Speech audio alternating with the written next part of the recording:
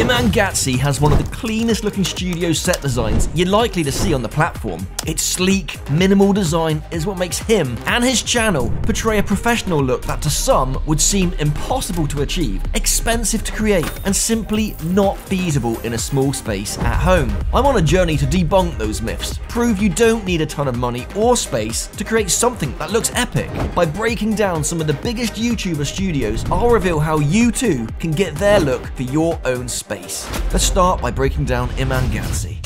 Let's start with his key light. Now I can tell straight away he's gone for Rembrandt. And how can I tell that? Well, there's the old classic triangle of light on his shadow side. So the light's coming in from this direction at about a 45-degree angle. His light is slightly higher than the usual recommended placement, and you can tell that because he's got these dark shadows above his eyeballs. Now it's not a bad look what he's done, but by doing these dark shadows, he's stopping any light from actually hitting his eyes. So what that does, it means there's no catch lights. Usually you'd see, because the light's here, you'd see a little dot of light here and a little dot of light here. And what they do is they make the character, the subject, look more alive. So his positioning of his light is more like up here. He's got his softbox shining down like this, and that is what's causing the darkness on his eye sockets, but also still giving him the Rembrandt look with the triangle of light right there and the rest of the light on this part of his face. That's one area that you could do but also improve upon. Make sure you can get a catch light in your eye as it makes you look more alive. Light number 2 is his hair light, and he's got this positioned, I think somewhere out of shot. I think it might be up here. Could be a panel light, it could be a tube light, but it's set to daylight to match the key light.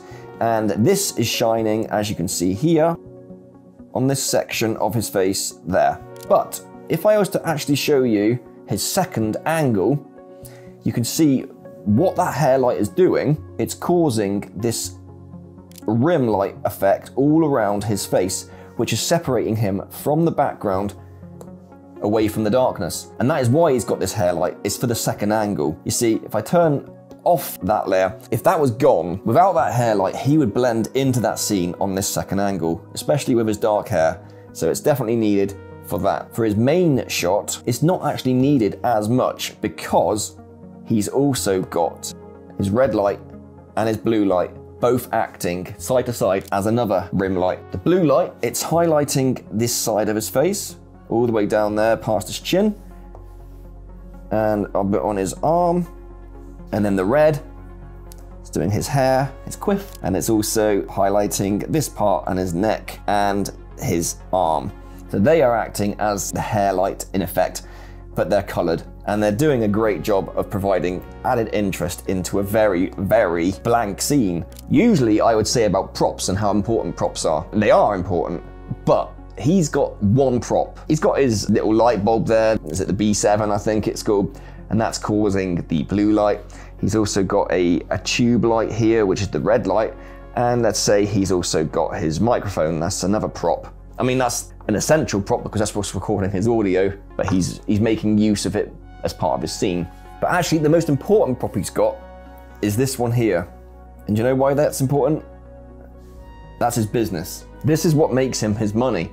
And by having that in the corner of a shot in every video, it just drives home, this is me, this is where you can find me outside of YouTube if you want to take on my course, learn from the best.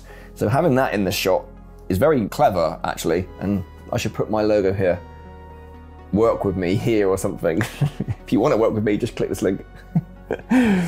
On his second angle, there is no props other than the microphone. That is it. He's just gone for the complete bare minimum look, and it's really effective. He is the star of the show. You know, there's nothing else in the way. Just him, his microphone, just getting his point across. You could say another prop is his background feature wall, and this is a new addition for his latest video, which I'm loving, by the way, and this is the thing that I want to get for my space. I think they're so effective, they work so well with lights hitting them because of the shadows it causes. It's this slat paneling, it's the acoustic wood, these vertical stripes that just go on forever and ever and ever, and they create a real nice textured back wall.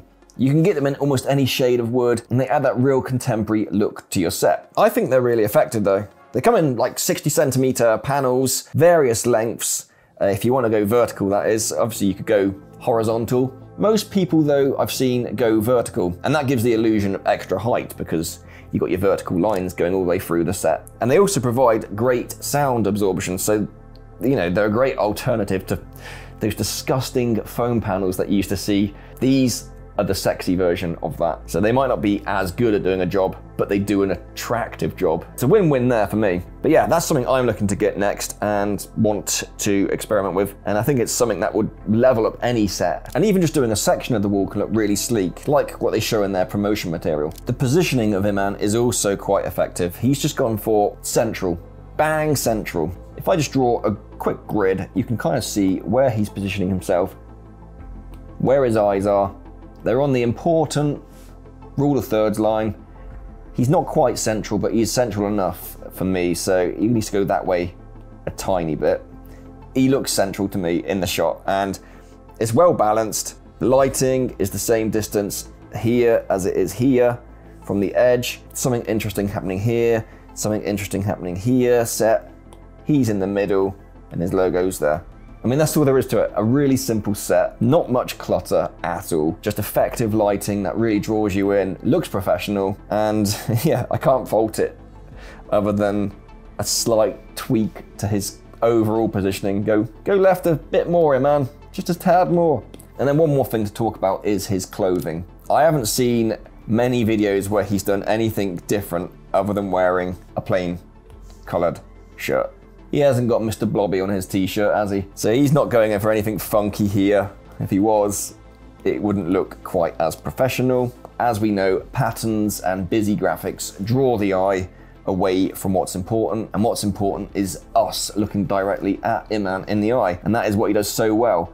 He is always looking at you. So his eyes are locking you into the frame. They're drawing you in, and that's why he's so good at what he does. He makes people believe what he says, and that's why it's so important to lock eyes with your viewer, get on that rule of thirds level, because that's the comfortable level for a viewer to be watching you at, and just focus on them. And having a second angle just adds that extra professional look that it looks like you've got a production crew with you. Some videos really can benefit from having. It just breaks the viewer back into the video. And as you can see from this behind the scenes shot, it's very minimal as to the gear he's got. Key light, hair light, a couple of RGB lights, that's all you need.